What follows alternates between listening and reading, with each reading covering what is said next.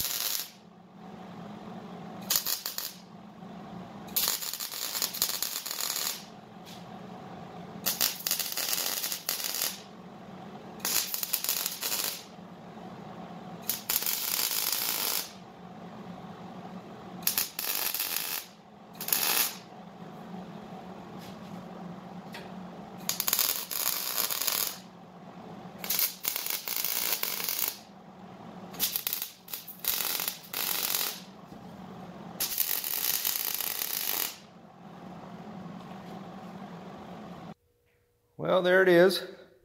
Finished it up. So I went along and welded each one of those in. Got everything secured in there all the way across. And on the front side, I wanted to overlap it, give it a little bit more strength. So that's all welded up.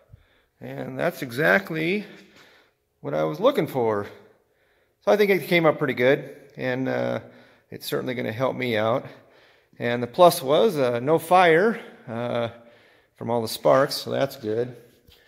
So anyway, folks, again, thanks for stopping by, and thanks for watching me build this, modification to my utility trailer. And I'll see what I can do next time and entertain you with something. All right, folks, take care.